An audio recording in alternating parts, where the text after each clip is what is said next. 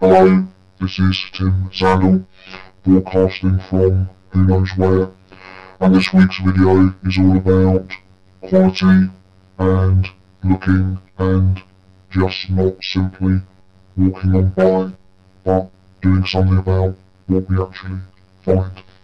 Let's get to the video. Hello, Tim Sandle back with you with another video. And for this video we're going to be having a look at the culture of quality and how that applies to the cleanroom environment. So we're just going to have a brief look at some examples just to give a flavour of what all this talk at the moment about quality culture, culture compliance actually means for your everyday lives. So first of all, let's have a look at this concept of the culture of quality. So a culture of quality is an environment where all of us as team members generally care about the quality of our work, and we're making decisions based on how we can achieve that level of quality. And we know that we've got to this point when there's a recognition at all levels throughout our company that quality should be achieved for its own sake, not just to meet regulatory approval.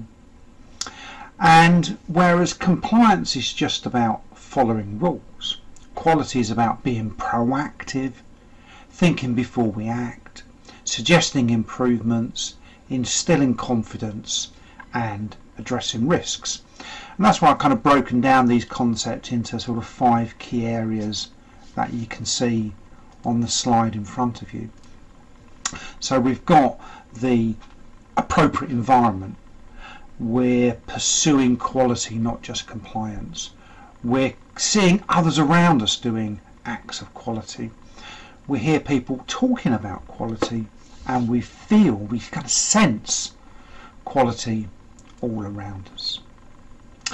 And we have to keep best practices in mind, and this is about being motivated, wanting to produce a high quality product, and it's about managers and team leaders leading the way in best practices. And when we think about clean rooms, we've got things like how we go into the clean room, how we use garments, how we change into those garments, about regular and appropriate glove disinfection, about bringing items into the clean room and following the contamination control and transfer disinfection requirements, about correct cleaning procedures, about good clean room practices, how we stand, how we act, how we are very respectful of grade A, and our working procedures, and also then how we exit from the clean room as well.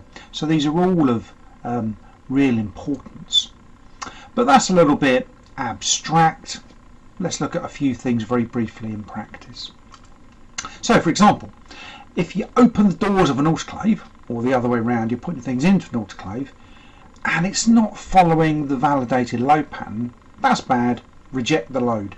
And the reason for that is because we haven't got adequate sterilisation, because the load pattern in an autoclave is qualified in such a way that we know that the moist heat is contacting with every surface for a sufficiently long length of time. So that's something we wouldn't just walk on by, we'd say no, it's got to be redone.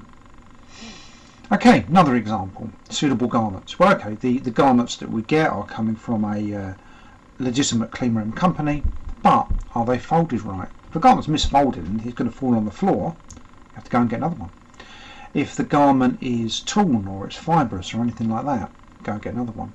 And also then how we gown and how we look. But this isn't just putting up with it, and it's not just getting another one, it's raising the issue to someone who can do something about it. Okay, so let's say we saw some fungi, but it wasn't in the clean room, it's outside the clean room in the CNC area, for example. Let's say we go to take a gown out and we can see behind the wall Like in this photograph, we've got some black mould. We wouldn't just leave it, get our gown and carry on. We would contact the appropriate manager and get that fungus cleaned and disinfected, have the gown stored somewhere elsewhere, and put in regular checks to prevent these kind of things from happening.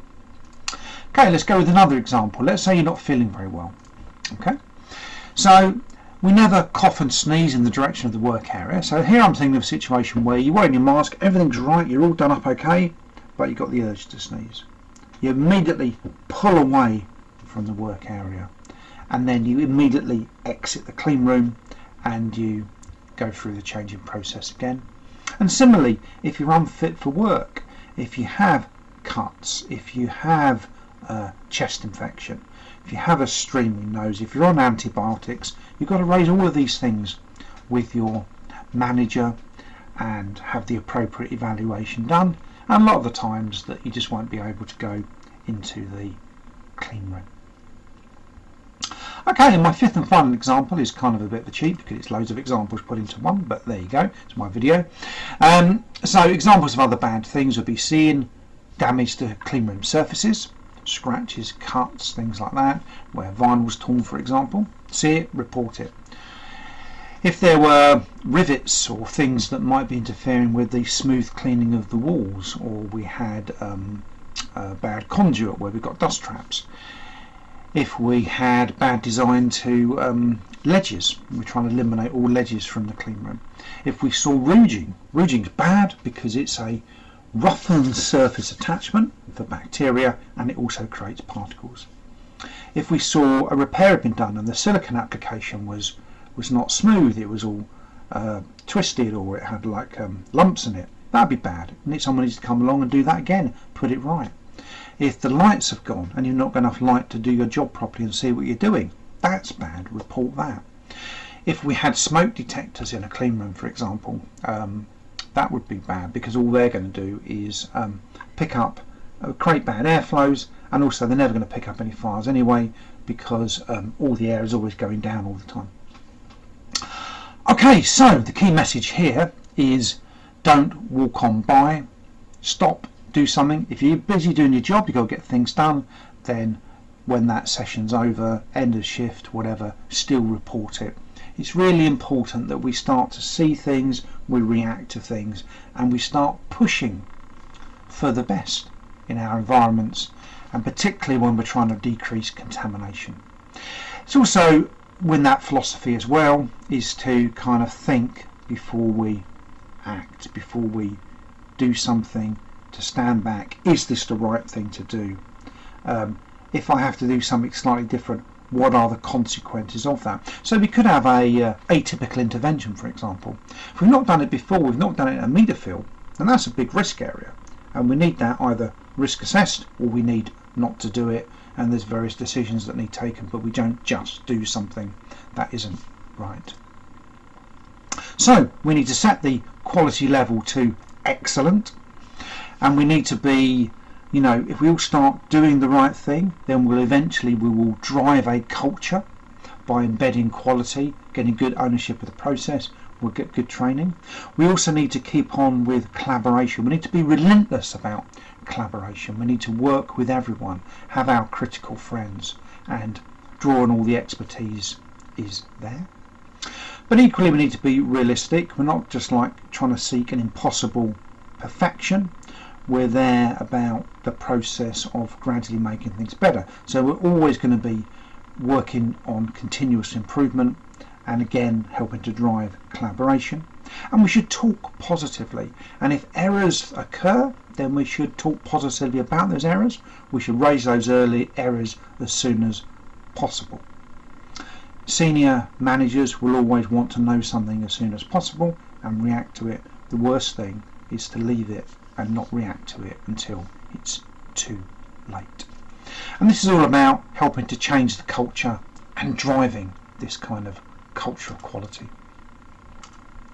Okay, so thank you for watching. Something a little bit different in terms of the theme, but hopefully you found this interesting. So goodbye from me, Tim Sandle. Good luck with the rest of your day. Keep your eyes open, look for things when you see things, either report them there and then or report them when you can, and together we can build a quality culture. Thank you very much. Cheerio.